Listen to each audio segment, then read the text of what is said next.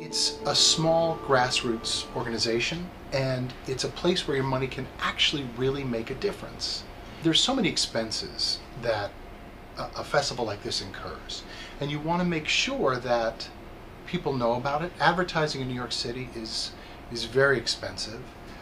So to get the word out, to let people know that this festival is happening and people can see some really great work, because it's such a short time frame, you don't have the time for word of mouth to build up. You actually need to do an ad campaign for people to know that it's there.